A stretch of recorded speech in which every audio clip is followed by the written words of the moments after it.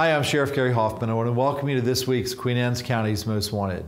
This Queen Anne's County's Most Wanted episode is designed to let you know who out there are really bad drivers. These persons are out there driving on suspended licenses, revoked licenses, or failed to pay their fines. Pay special attention. Hopefully you can be the one who sends us that tip to get some of these bad drivers off of our roadways.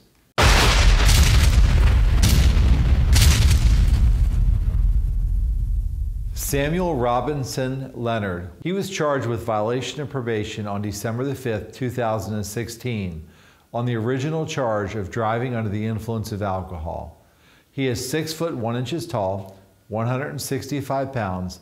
He has brown hair and brown eyes. He was born on July 14th, 1979. His last known address is 26760 Tunis Mills Road in Easton, Maryland. If you have any information on his whereabouts, you're urged to send us that anonymous tip. William Dwayne Marshall. He was charged with failure to appear on March 1st, 2016. His original charges are driving on a suspended license and failure to display a license. He is 5 foot 10 inches tall, 180 pounds. He has black hair and brown eyes. He was born on December the 26th, 1991. His last known address is 317 Princeton Avenue, Salisbury, Maryland. Wally Edward Brown failed to pay costs and fines to Circuit Court on June the 6th, 2016 on the original charge of driving on a suspended license. He's 6 foot 1 inches tall, 190 pounds, and has brown eyes.